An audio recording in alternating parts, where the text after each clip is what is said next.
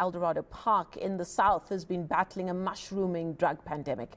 This has sparked increased gang violence in the area despite regular anti-crime campaigns. SAPS have set up a bi-weekly operation in the area to counter these crimes. eNCA producer McCabe compiled this report.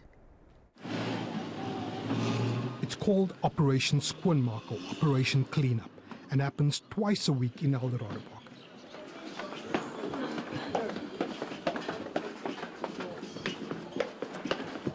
The police's anti-gang unit, combined with the members from the tactical response unit, let rip on some of the known drug hotspots in the area. This heavy-handed approach has resulted in SAPS making weekly arrests of drug peddlers and the seizure of millions of rands worth of drugs and illegal firearms. Oh, you are dealing?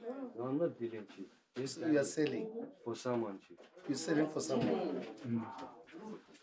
Who's that someone? I told them already who's that someone. Nigeria. You'll help us to get that address.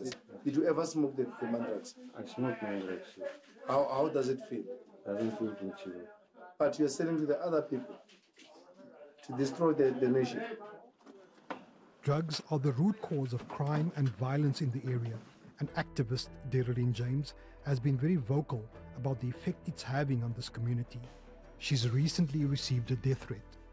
We are doing so much with the little we have. We are doing the most. I think people think, I'm sure that there are other communities that's worse off than Eldorado Park, that's worse off than Westbury. But the reason why South Africans aren't hearing about those communities, it's because they don't have people who actually stand up and voice the ills and break the silence of what is happening there. Eldorado Park, Westbury, Mannenberg has been blessed with activists who are passionate. Whenever something goes wrong, they speak out about it. But the more you speak out about it, the more you get ostracized, and then you get told you want to be seen or I'm not sure. But the evidence is on the ground. For I'm not sure how much longer are we meant to be mopping up blood on our streets. McCabe, Johannesburg.